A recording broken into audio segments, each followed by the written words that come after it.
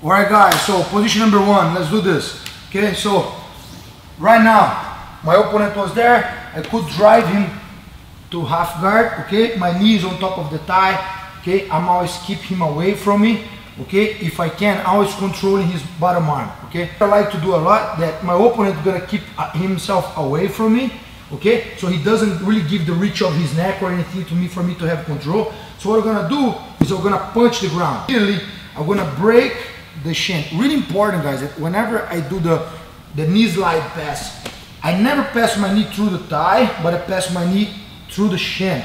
So as soon as I go here, or I break down, I'm gonna shoot it all the way through the head. Immediately when I'm here, most of the times, this guy's gonna try to run to my back. So I turn here, look how my hand comes and blocks the leg. Have the arm, okay, for a Kimura. I can run to the opposite side and conquer my position.